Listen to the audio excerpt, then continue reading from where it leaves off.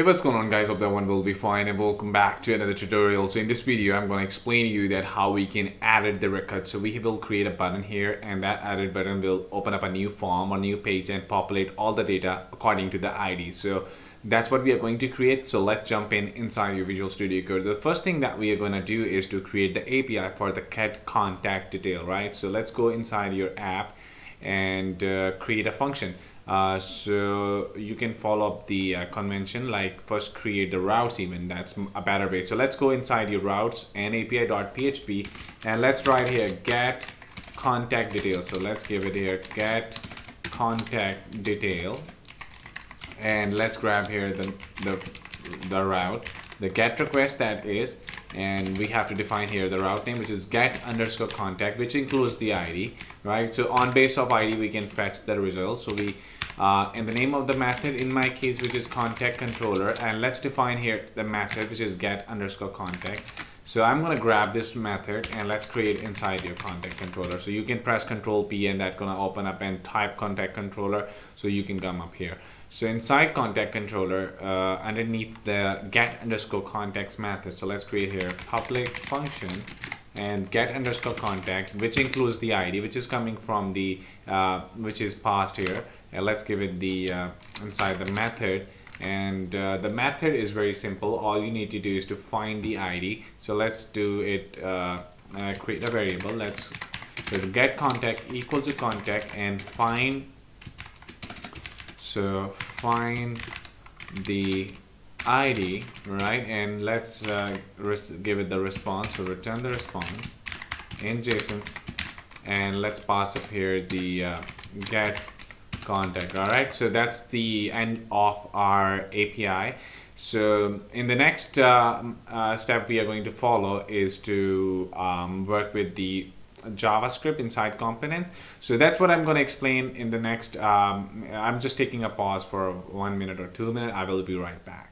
Alright guys, so now I'm back and now I need to do here is to go inside my resources, JavaScript components. So first you have to define, it is to create a component. Let's give it the name of the component, which is added contact.view. Alright, so let's grab everything that add contact.view have. So let's grab up here and even okay, that's fine, that's makes sense too. So just remove the methods inside here. So I don't need any save image method, I don't need any save contact method. So just change that to be get contact component loaded, right?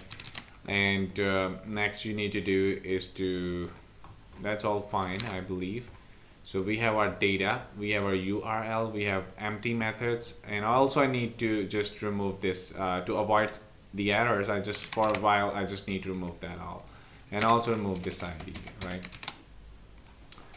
Okay, and I also need to remove this save image because we haven't defined inside the method, so also remove that. And let's go inside your app.js where we have to define the routes. So let's define import the component first. So I'm going to grab from top and change that to be added contact from and make this added contact. Let's pass inside the routes array. So go down here and let's copy that all, put it right here and make that to be get underscore contacts. Just make this to be get underscore contacts and just grab down here and also define the component. So this component is actually coming from the added contact, right? So let's go inside your contact list where you have all the listings shown. So I need to create here a router dash link inside the contact listing. So let's define here anchor tag, but in case of Vue, you have to use something which is known as router dash link, which comprises of two, and that two makes our which has two objects. The first which is the name. So let's define here the name, which is get underscore contact. So make this get the name of get underscore contact, and I just need to make my names to be get underscore contact, right? And let's pass up here the params. So I'm going to define the params of ID. So ID contact.id. All right, and let's give it the class of bdn dash primary bdn dash small for the small button, and there should be something wrong because I forget to put the double quotes. Yeah. Okay, now I need to define here the name of the button, which is added. And now if I just try to run npm run dev, and just to test this out, everything is working fine. So let's go and run it. Okay, so let's go here and inspect the console, go to the home page, refresh it, and go to the contact, and there we go. So we have our added. Once I hover on it, you see that down to it you see get_contact, but there is no any ID, right? If I just try to click on it, that's still gonna show me the form, but the issue that we have, we need to pass with the ID. So you need to go to your added contact, and let's define here the something which is the ID inside the app.js, where we have our path.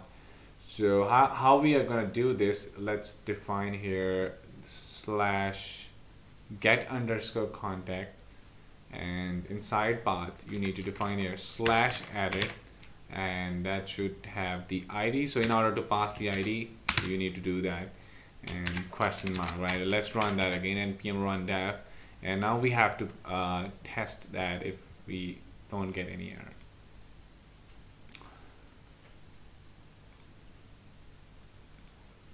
Alright, so let's go to the home and refresh this, and if I go to the contacts, and let's click on the added, and now down here you could see that you have added the ID. Let's go to the added ID 26. So we are working, so we are navigating from one page to the another. So one step has been done, that we can now go to one page to the another. The next step is that we need to populate the data inside the form. So let's go back inside your added contact.view. So we have our data, which is where we have defined the V model with the contact.name. We have contact.email, but we haven't defined any API or a method where we can extract the results from the previous data, right? So let's define here a method which is known as load. Let's load the data with the ID. So what I'm going to do here, let's inside the methods, let's define here load data, and inside this method, let's define here the URL equal to this dot URL, and define here /API /get_contact $this dot route dot params dot id, and now this actually is getting the ID from the router, and let's with the help of axios we can get the get request from the API. So this dot axios dot get URL, which is coming from the data. So define the URL, and now the response. So dot then that should be a semicolon, sorry about that. So dot then, and let's define here promise, which is the response. So inside response we are getting the let's do here is close the bracket right here. So this should be the response, and inside here I'm gonna pass my what I should say. Okay, so here I have to define this dot contact equal to response that we are getting from the data, and let's console the log and test this out. And we need to call this method. So this method should be defined inside the created hook, which should be right after the data. Let's define the created. So this should be the method, and let's define here created, and let's load the data. So this dot load data, and saves it and put the comma down here, right? Okay, so let's test again this by npm run dev.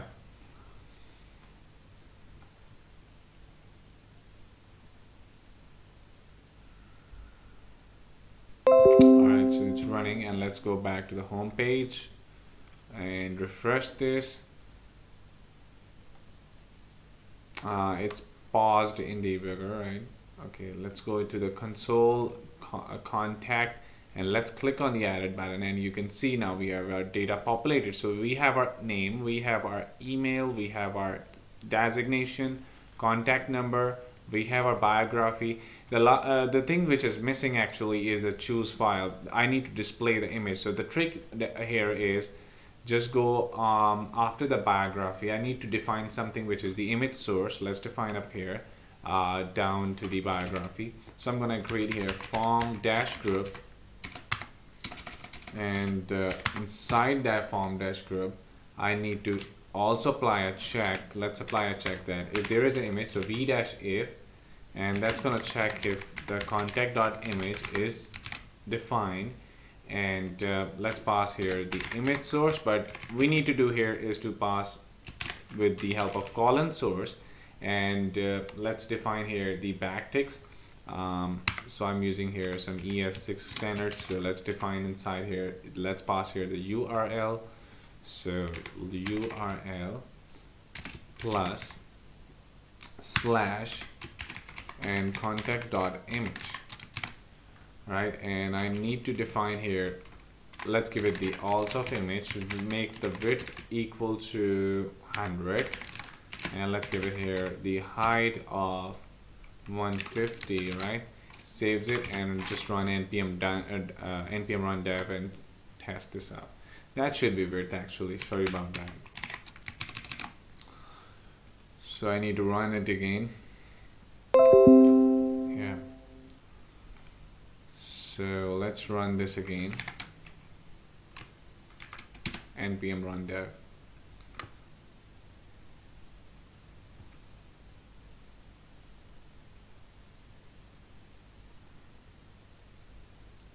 Okay, now it's run, and let's go to the home and refresh and go to the added, and you could see there is something which is still missing. It says 404 and image tag. Now we have our slash images slash gallery, but we have no any public. So what I'm going to do here is to just grab this and let's define here, save it. Right, so I just need to add another contact. Let's add the contact and test. It might be it's possible that I have deleted or haven't uploaded any image, right? Or it's not saved to a directory, right? So let's test it out by creating a new image. So you can grab anything. Let's define. I just grab the screenshot, successfully submit, go to my contacts, it display up here. Let's go inside your database. So I could see that now we have our images slash gallery slash this, right? And if I just go to the added, and it still not works. Okay, so what I'm gonna do here is let's go to the public images gallery, and this is our screenshot, right? If I just cut this out and rename her, and I need to verify if it's, so the path should be images gallery, right? So I need to go to my XAMPP htdocs Laravel Vue.js Laravel and public, and this should be inside images gallery. Yeah, this should be following the path. Yeah, it is following the path. Now we have two publics, which is wrong approach. So what I'm going to do here is I'm going to delete this public folder from here, and let's go back to my contact controller. I need to change the path for the image. Let's make this, just remove this public. Keep remember that inside your contact controller where you're saving the image, so you just need to remove the public. And now just I need to delete all the data. And now test this out and go to my add contact and let's save it something. Submits that. It saved successfully. The path is fine, which is images gallery. And now if I go back to the public inside images, inside gallery, and now we have our image, right? So let's check with the edit, and if I go to my contacts and edit it, you see now we have our image, right? So we can also now see the source of all the images. We have also getting all the objects, right? So that's really much it for this video. In the next video, I'm going to explain you how we can update our record by just simply clicking the submit, and we can change the data and to test this. So thank you for watching this video, and in the next video we have a last topic, which is about the updated most expectedly, and later on I have other things to explain. A lot of tutorials on the head right now, and we'll explain after the planning of this whole CRUD functionality. And that's it. I want to see you for the next time.